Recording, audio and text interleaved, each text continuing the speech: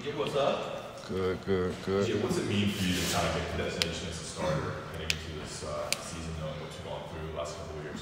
Right. It's just been everything I've been working for, everything I've been training for every day I've been here, and I guess the opportunity just presented itself. How did it feel to know you're the number one guy?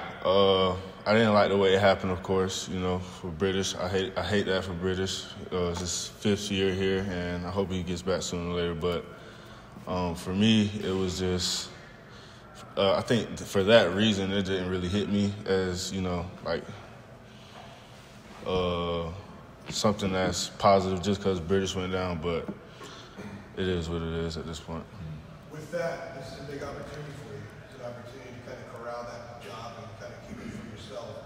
Mentally, how do you approach going into a game like this when you have that kind of opportunity for you? Right. For me, I feel like I've took every day, even when I was backing British up as a starter.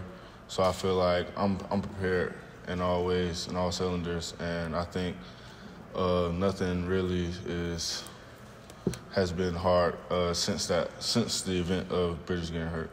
When we talked to you a few weeks ago, you said you had moved past kind of what you dealt with last year, overcoming the injury and some of the, hesitancy that you had at times. Are you as ready now as you've been since you got here to be in this position? Oh, yes, sir.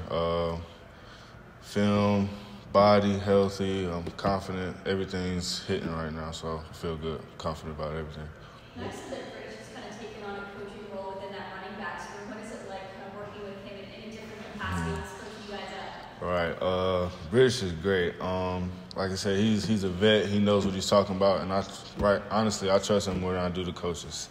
That's the type of person British is. So it's been great, and past couple of days, I know he's going to be able to help us in any way he can. So.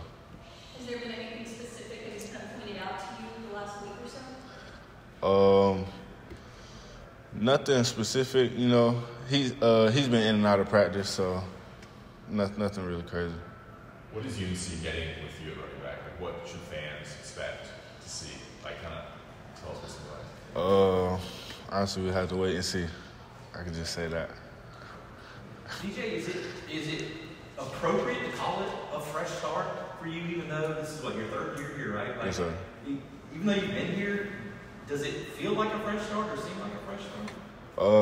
Yes and no. I would say yes, because it would be my first time, being able to help lead the team, being able to put, my efforts into us winning, and no, because it's just ever since I got here, I've been training, I've been working and practicing just to be in the position I'm in right now.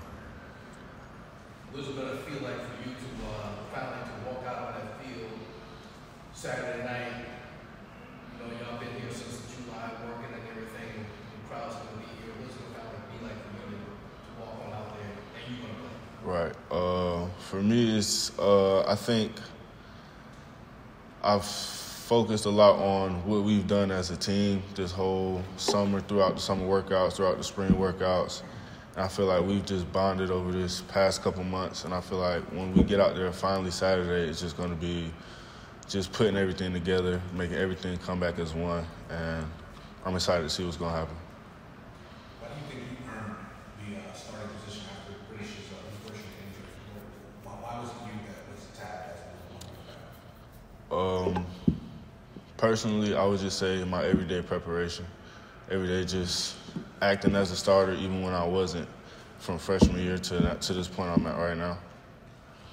Was there a moment in the spring or maybe here in fall camp when you saw Drake doing his thing and you said, okay, he's definitely QB1 material? I wouldn't say there was an exact moment because him and Jacoby had a great battle throughout the whole spring, throughout the summer. But there's definitely been some times where Drake has made a crazy throw, and I was like, okay, that's what we need. And Jacoby's done the same thing, so it's kind of even with them for me. Is there one you can call that you can describe maybe crazy throws like that? Like just last week in practice, I saw him step up in the pocket, throw across his body to the other side over a defender to Gavin, and that was probably the moment for me, for Drake. I think that throw right there, and his confidence. He's had some great confidence these past couple of weeks. I think that's helped him out. What's he like in the huddle? Sir? What's Drake like in the huddle when he's talking to y'all? Some of the guys. I feel like Drake and Kobe are both the same. They're both kind of, let's go, let's get it, They're not really talkative guys, but when it's time to be a leader, they step up, both of them. What do you think broke the battle was so tight, right? What do you think broke the tie? Probably consistency. I'm not really sure what Longo's head was, but I think from what I've seen, Drake's just been just a little bit more consistent than Jacoby. Not to put you on the spotlight, who's going to, you think, coming behind you running back? It seems like it's pretty hotly contested right now. Right. That's a hard question we got right now, too. I think it's still a battle between the two freshmen, Caleb, and we still got Elijah in the backfield, so I guess it's a toss-up. We're all fighting for a spot right now. Is Drake maybe more mobile than people give him credit for? It seems like he can run a little bit and escape. You're talking about stepping up in the pocket. Right.